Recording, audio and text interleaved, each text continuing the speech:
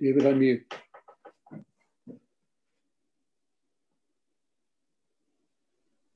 We're having some audio issues in our house. We might be switching computers. I know what you mean.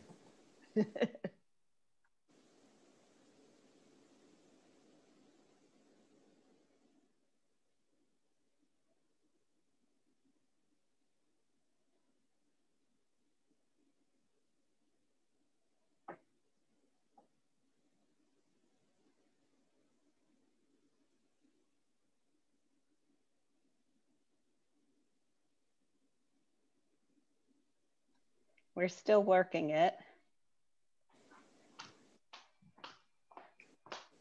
Okay, just remember it's eating into David's time. I'm bringing my computer up to another room where he was going to do his Devar Torah. Okay.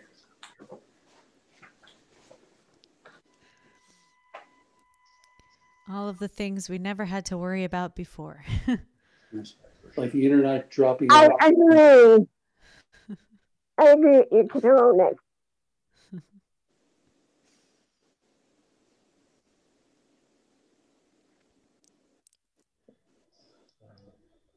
Here.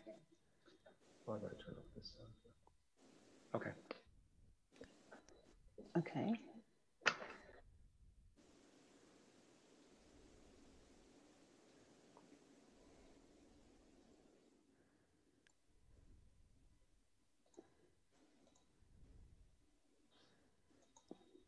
Okay. No, what are you doing? I didn't touch anything. Oh, we saw you for a second, David. There we go. Oh.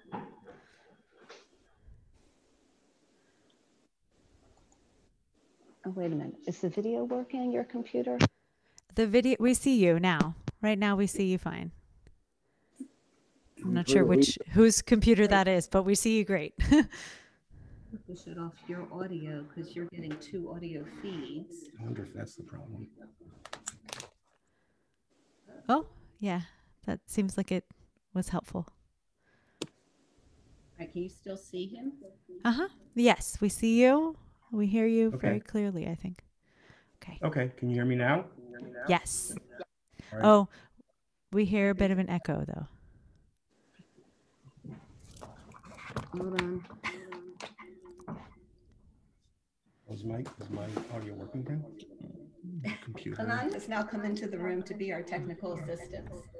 Maybe you could shut off one of the computers, then you would not hear an echo. That's exactly stop it. That's what I'm trying to do right now.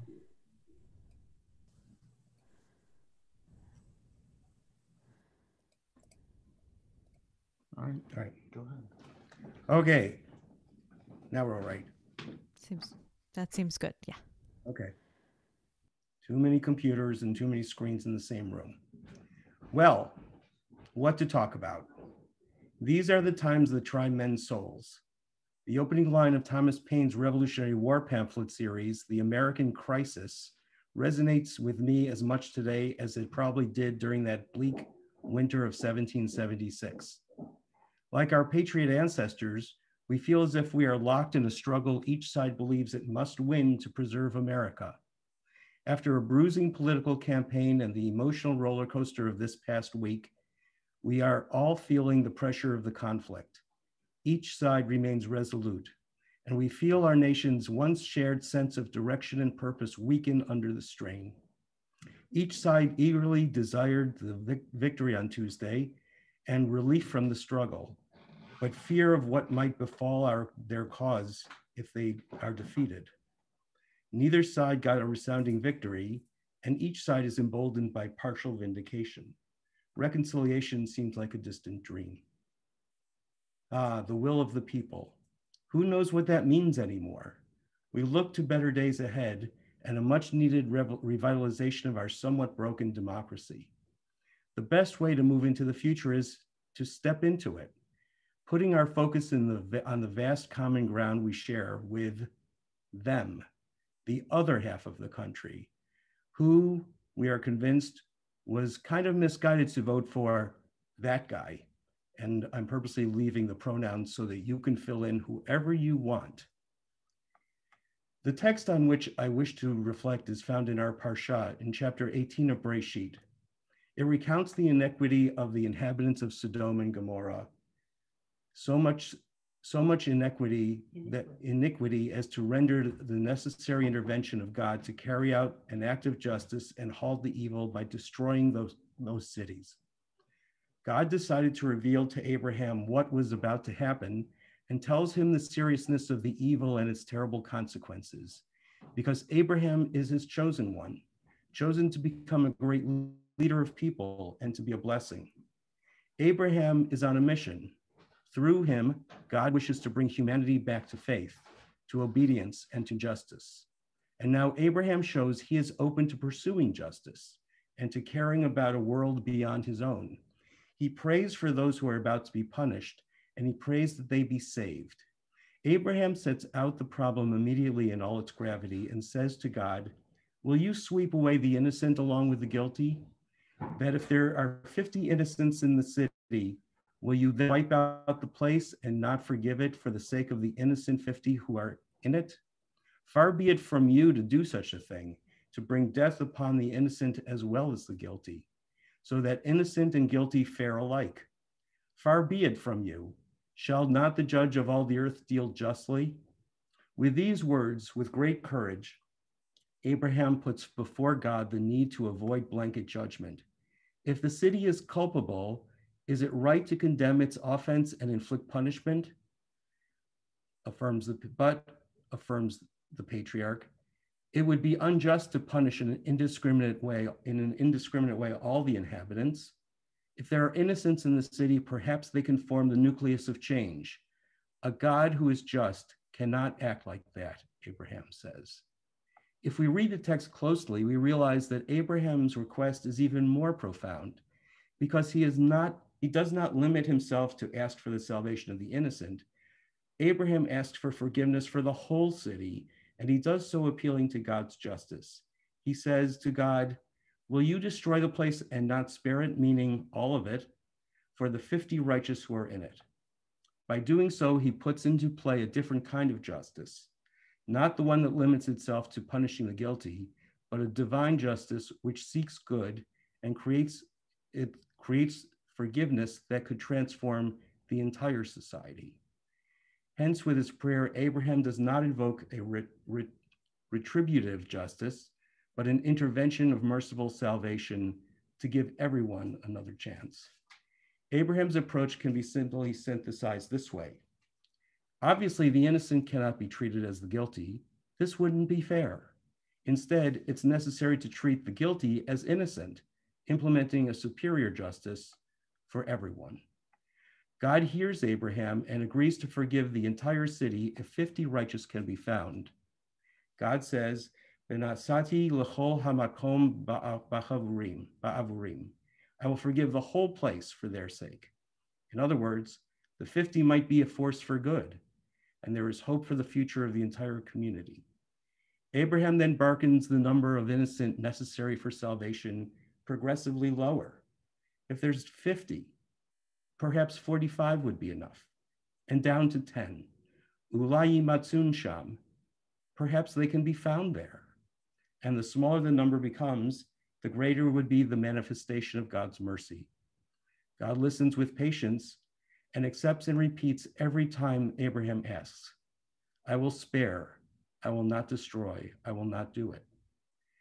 Thus, by the intercession of Abraham, Sodom can be saved if there are just 10 innocents within the city.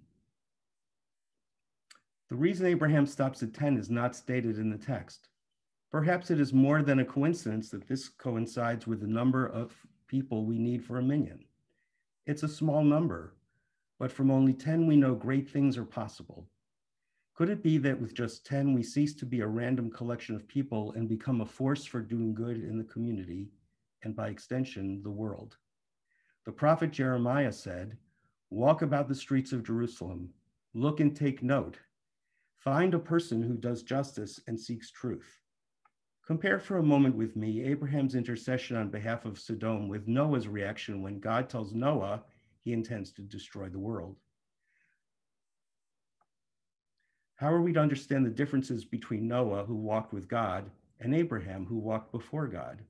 In both stories, God shares his intentions with his chosen leader. Noah, unquestioning, goes along with God's judgment of society and proceeds to build the ark to save himself and his family. Abraham, however, has the chutzpah to challenge God's decision to destroy the people of Sodom and Gomorrah. Abraham actively pleads on behalf of the other side and suggests that if there are a few good people to work with, Sodom should be saved. So what to make of the events of the last few months, culminating in the election this past week? According to accounts in the New York Times, there are quite a number of concerned Americans looking into moving out of the United States.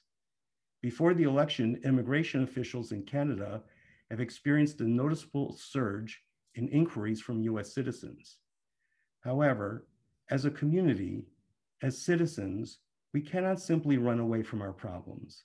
Moving away would be the equivalent of building an ark and riding out the next few years, hoping all the problems exposed by the divisive politics of our times will just get washed away.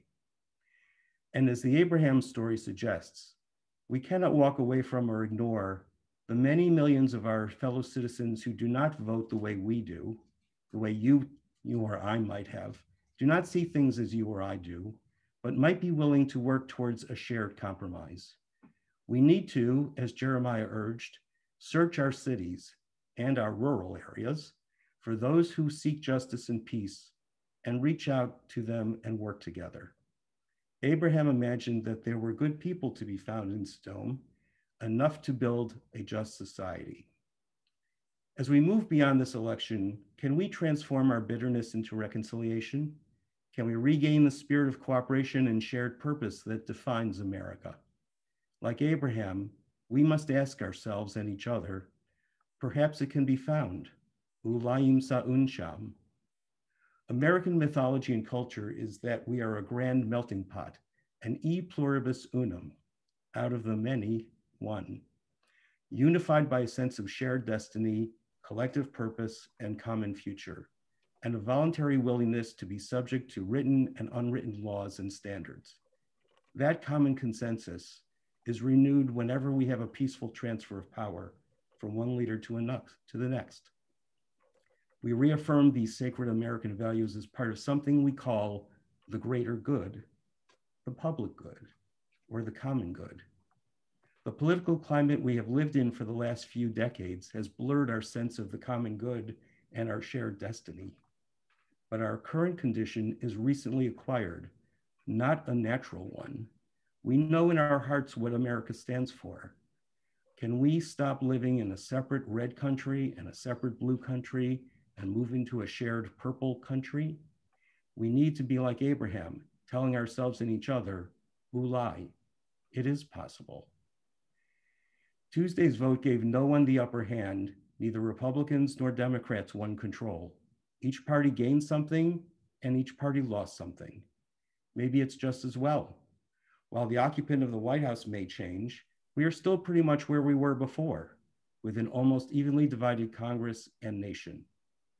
The prayer for our country that we read on Shabbat mornings is a call to seek the greater good, to forge a common bond, in order that we can be an influence for good throughout the world. A victory at the polls of a little more than 50% is only a plurality and certainly not a mandate to continue with entrenched partisan warfare. We cannot blame the other side for having their set of values and convictions as to what is just and right. But achieving consensus on how to move forward is the next challenge, and it will require those from the other side it will require us to find those from the other side willing to dialogue and compromise. It will not be easy, but as Thomas Paine also wrote in The American Crisis, what we obtain too cheap, we esteem too lightly. In his appendix to Common Sense, Thomas Paine wrote, we have it in our power to begin the world over again. As we move forward into a new administration, as we search for common ground and consensus to make a new beginning, may we find in our hearts the courage to reconcile and work together, making Abraham's hopeful question our own conviction. Ulayim sa'un sham. Perhaps we will find it there. Shabbat Shalom. Shabbat Shalom, and thank you, David. Shakach. Yeah. The Hatzi Kaddish on page 184, then rise for the